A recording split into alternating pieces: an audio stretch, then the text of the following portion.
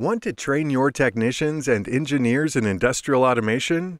We offer several specialized courses perfect for your team's development. Visit realpars.com/business. Fill out the form, and our team will quickly contact you to enhance your team's skills. Here's a scenario that plays out every day in a process control environment. A situation suggests that there may be a problem with an I/O device, a PLC module, or the PLC program itself. This video will discuss how to attack a problem like this. We will look at how to interpret PLC LED status indicators for digital inputs and outputs, and how to perform troubleshooting tests using a digital multimeter. PLC programs rarely cause failures, so in this video, we'll assume that there are no program errors and that the fault originates in the physical I/O devices or a PLC I/O module. Having said that, we use the PLC program as a troubleshooting tool. Field devices, such as sensors and actuators, are by far the most common cause of failures, accounting for as much as 75% of all failures. Faulty PLC I/O modules often cause the remaining 25% of failures. Before we proceed, let's discuss the differences between digital and analog I/O and their expected electrical characteristics. A digital signal has only two conditions: voltage on or off. The voltage state at a digital PLC input can represent the condition of a physical device, such as a proximity sensor or a push button. The voltage state at a digital PLC output can represent the desired condition of an output device, such as a relay or a lamp. The analog part is not so easy, as there are infinite possible conditions. Analog voltage or current signals represent input process variables such as pressure and temperature. Analog voltage and current are also used to control output devices such as valves or dampers. Two very common analog signal ranges are 1 to 5 volts and 4 to 20 milliamps. Okay, let's start with an input circuit containing a PBNC, or push button normally closed, switch, connected to an input of an Allen Bradley 1756-IB16 syncing digital input module. If you want to know more about syncing and sourcing PLC input modules, I recommend the course PLC Hardware Fundamentals, Power, I/O Modules, and Signals.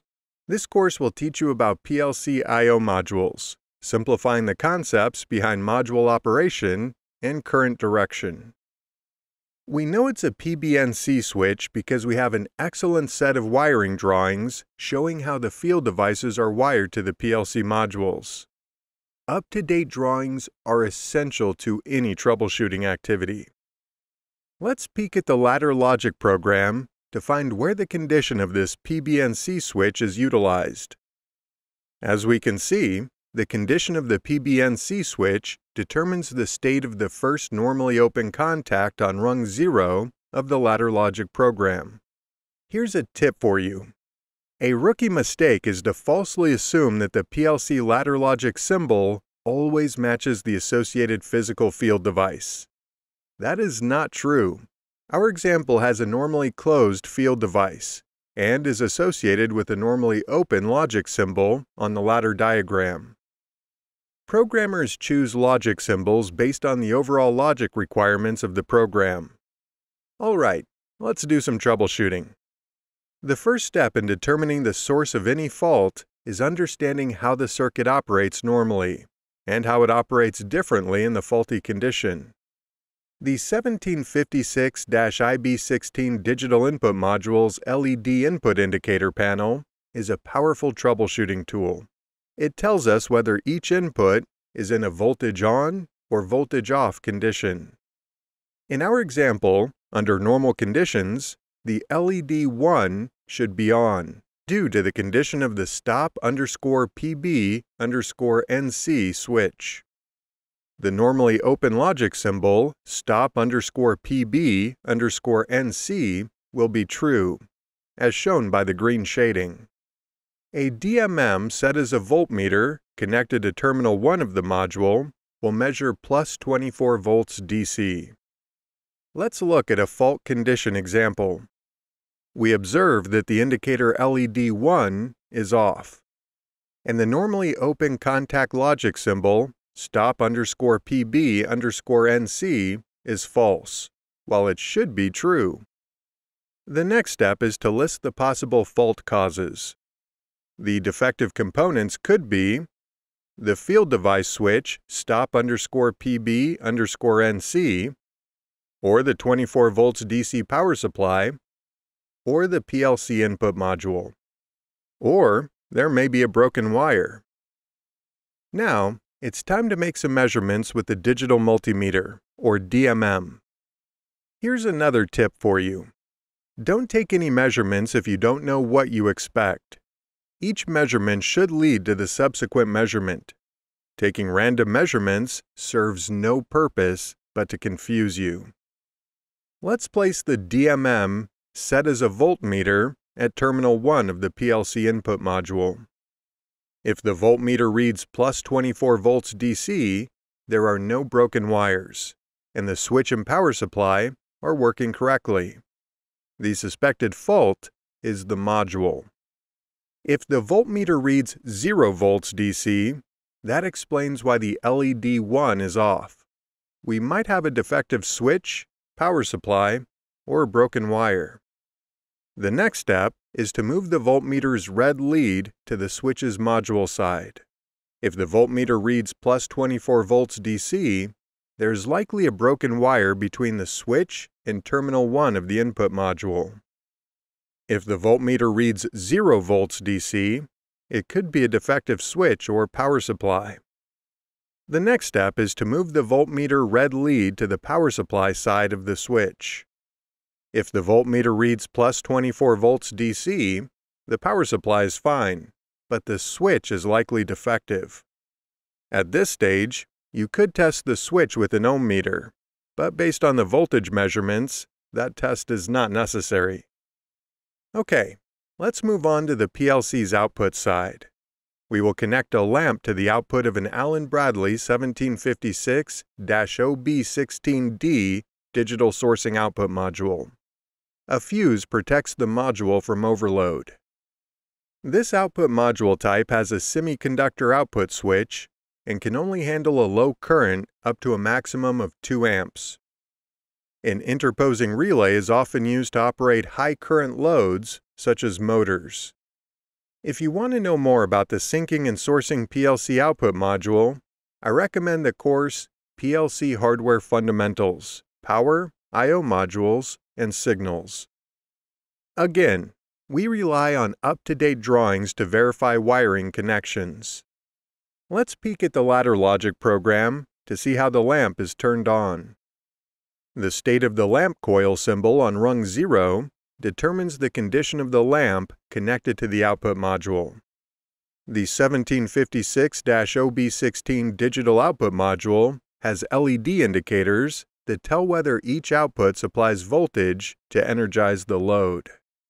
So, under normal conditions, the LED 0 and the lamp should be on, due to the true condition of the program's lamp coil symbol on rung 0. Let's look at an example of a fault condition. We observe that the indicator LED 0 is on, but the lamp is off when it should be on. The next step is to list the possible fault causes. The defective components could be the fuse, the lamp, or the 24 volts DC power supply. Or there might be a broken wire. Now, it's time to make some measurements with the Digital Multimeter, or DMM. We'll start by placing the voltmeter between the fuse and the lamp. Remember what we said earlier. Don't make any measurements if you don't know what you expect. Each measurement should lead to the subsequent measurement. Taking random measurements serves no purpose but to confuse you. If the voltmeter reads 0 volts, the fault is likely an open fuse. A broken wire on the output module side of the fuse may be the cause, but it is unlikely. If the voltmeter reads 24 volts DC, the fault could be a defective lamp, a broken wire, or a corroded ground connection. This might seem odd, but the next step is to move the voltmeter's red lead to the lamp's ground side. If the voltmeter reads 24 volts DC, the lamp is fine, and the fault is either a broken wire between the lamp and the ground or a corroded ground connection. If the voltmeter reads 0 volts DC, the lamp is defective. Okay, let's summarize what we've discussed. PLC programs rarely are the cause of failures. Field devices, such as sensors and actuators, are the most common cause of failures, followed by faulty PLC I/O modules. Up-to-date drawings are essential to any testing and troubleshooting activities. PLC ladder logic symbols don't always match the associated physical field device. Input and output module LED indicator panels are a powerful troubleshooting tool. Don't take any measurements if you don't know what you expect. And taking random measurements serves no purpose. If you're a plant manager looking to train your maintenance team, visit realpars.com/business. Just add your contact information, and our team will quickly reach out to discuss how we can support your team's development. As mentioned earlier, if you're interested in learning more about syncing and sourcing PLC input and output modules, I recommend checking out the course PLC Hardware Fundamentals, Power, I/O Modules, and Signals.